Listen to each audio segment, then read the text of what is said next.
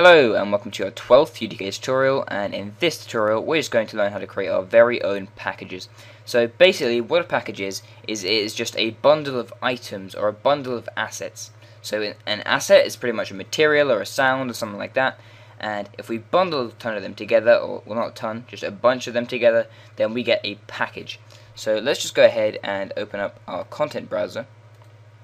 And you'll see we have some pre-built packages here, but we can also make our very own packages. So for example, I might create a package called Joe's Floor Materials, which will contain some materials, probably for floor surfaces, and they're probably made by someone called Joe, aka probably me. So if we go ahead and click New down here, this is actually to create a new asset, not a new package. So let's just click that, and the first piece of information it asks you for is the package you want this to be in. So we could choose an existing package from this drop down, or if we type in a new name, it'll create the package for us.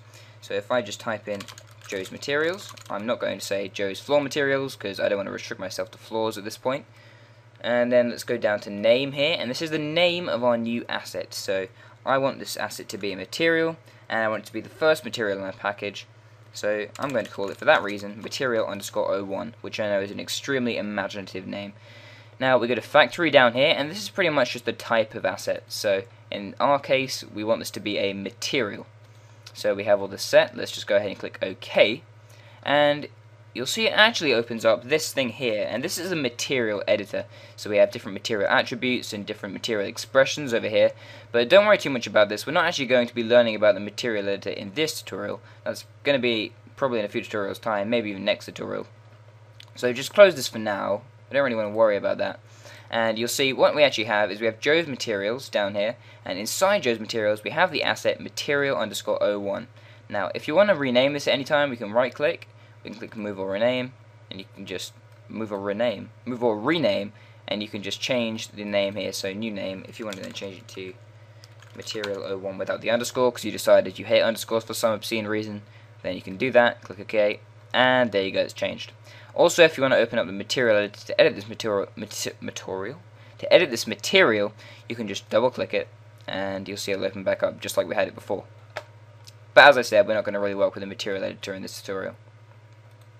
So we have that, we have one asset, wow, I can't speak today. We have one asset in our package so far. If we want to add a new one, we can either just click new down here and make sure it's in our Joe's Materials package, and then just do whatever just like we did before. Or we can go ahead, right click, and we can choose new something up here. So for example, new material, and we can call it material 02. And again, it's probably going to open up the material editor. There we go, let's close that out, and we'll see we now have two assets which are both materials inside our package.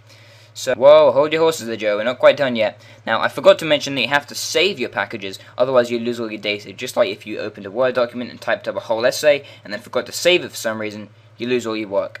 So we just need to go ahead and save this package. So we just right click your right click your package, click save, and now just choose your location to save it in. So you may as well just go ahead and save it here on your desktop. That's probably not a smart place to save it. Just save it somewhere you remember, and you'll see the asterisk is now gone, and our assets, the asterisk next to them, has now gone. Now whenever you have an asterisk, it means you have unsaved changes, so you may want to save your package whenever you have that. Or you may want to discard those changes and close the program whenever you have that, depending on the desired results. So anyway, I'm going to go back to the main video now, and I'll probably just sign off. So that's the end of this tutorial. I pretty much just want to show you how you can make packages and add assets into those packages, and in the next tutorial we'll probably be doing a bit of material editing and actually starting to create our own material.